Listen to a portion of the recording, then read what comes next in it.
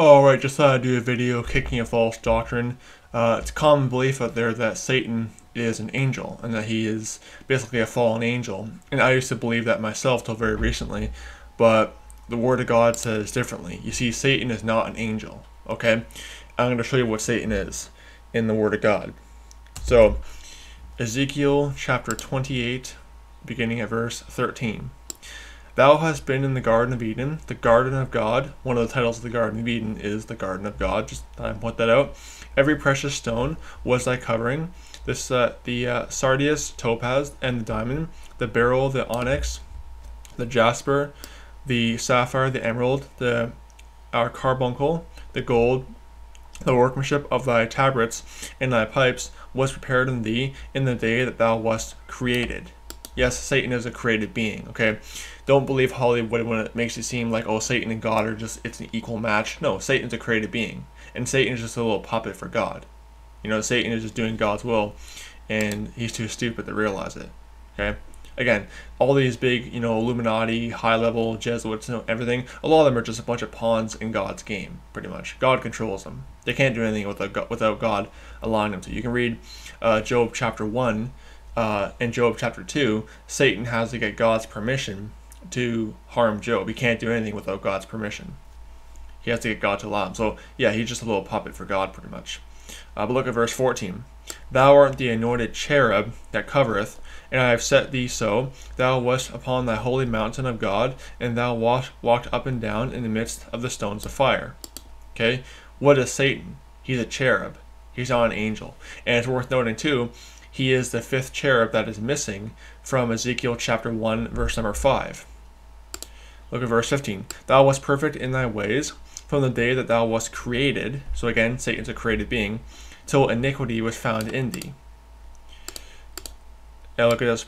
By the multitude of thy merchandise they have filled the midst of thee with violence, and thou hast sinned. Therefore I will cast thee as profane out of the mountain of God, and I will destroy thee, O covering cherub. Again, he's a cherub.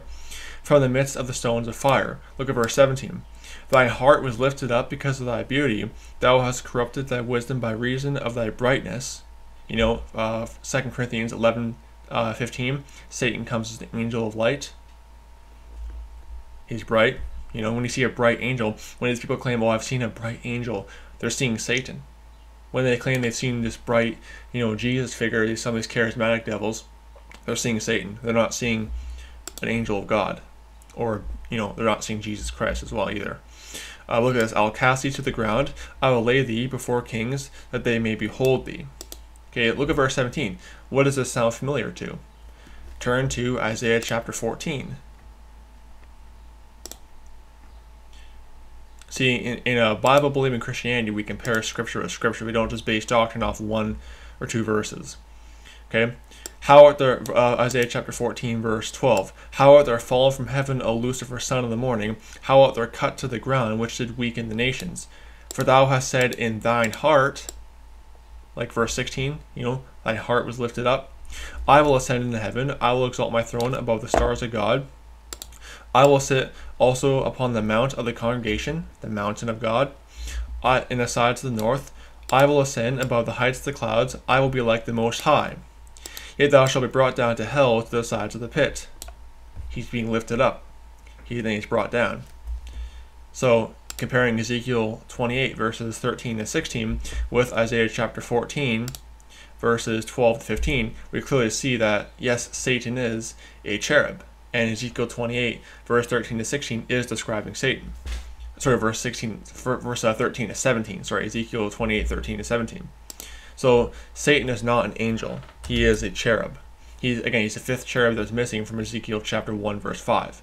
So, I just wanted to kick that false doctrine that, oh, he's an angel. I used to believe that myself, that he's a fallen angel. No, he's not. He's a cherub.